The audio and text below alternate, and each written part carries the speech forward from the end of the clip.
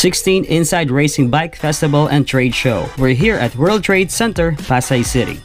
B-Boy LMD here and you guys watching Respeto, Kagulong. I would like to thank Monarch Motorcycles and Skygo Motors courtesy of Zerk Moto for having me being part of this event. Kasama ko syempre si MyLabs na full support sa pag-ride natin sa araw na to.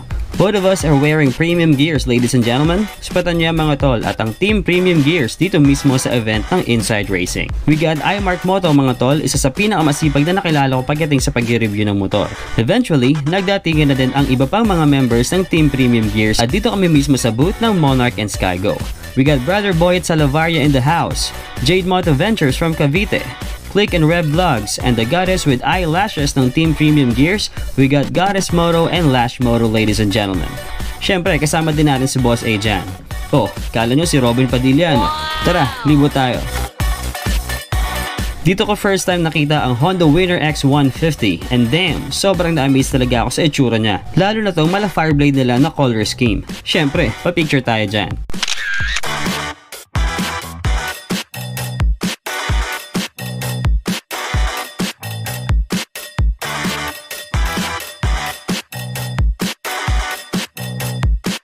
Another stunning bike na spatan ko dito ay itong Ducati Panigale V4. Hindi ko lang alam kung ilang cc. At since minsan ako makalapit sa mga ganito, pa-picture ako dyan para remembrance.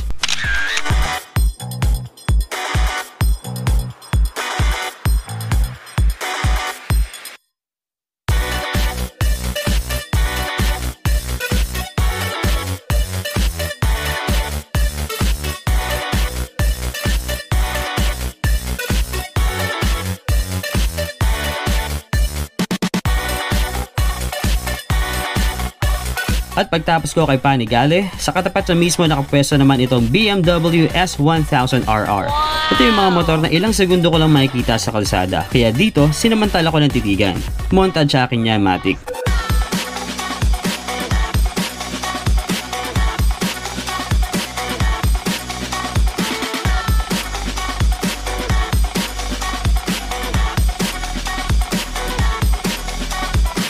Sa pag-ikot namin, eto napadpad naman kami sa booth ng isang Italian classic motorcycle. We got Moto Guzzi, ladies and gentlemen. At sa mismong booth na yon, naka-display din itong napaka-intimidating Aprilia RSV4.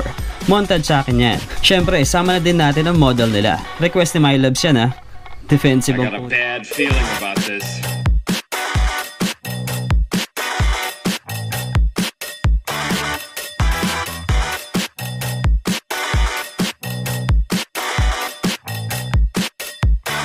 At dito naman sa booth ng Wheeltech, nagkalat ang mga malulupit na motor. Check this out, exotic bike right here. This is the Bimota Tessie H2, ang Italian version ng Kawasaki H2. Can't say anything about this bike, I just wanted to look at it, appreciate it, and let the bike speak for itself.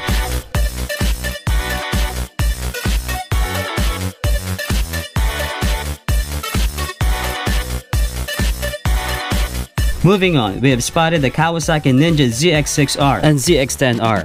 Noong nakatalikod, akala ko old sports bike ng Kawasaki yung naka-display. Pero nung tinitigan ko yung harap, damn, it is their latest version naman pala. Coated with their signature color scheme back in the days. Sobrang sarap titigan ng motor na to. Parang binabalik ka sa unang panahon kahit na nasa modern era na tong motor na to. Inside Wheeltech's booth pa rin, we get the legendary Kawasaki H2R. Carbon Lodi.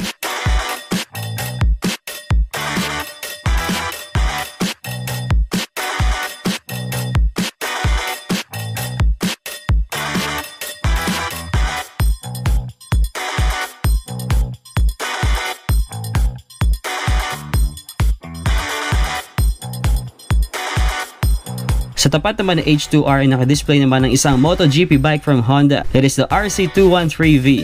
Gantong motor ang gamit noon ni Marc Marquez noong part pa siya ng Repsol Honda team before siya lumipat ng Ducati.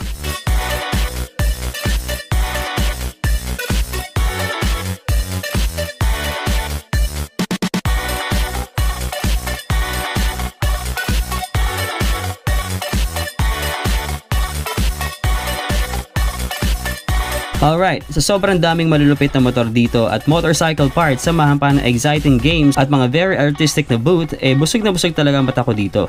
Mistulan akong isang bata na nakapasok sa isang lugar na punong-puno ng mga laruan. Parang ganun yung dating.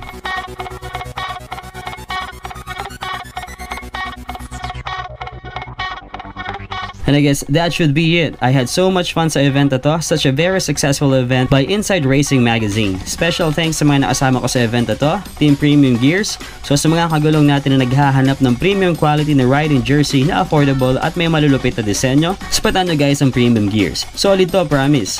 Make sure to like and follow us on Facebook, Respeto Kagulong, Premium Gears, and Chipler General Merchandise. Make sure to subscribe, hit the bell. B-Boy LMD here and you guys watching Respeto Kagulong. Just remember to be safe always and enjoy every ride. Bye for now, and I hope to see you guys on Makina.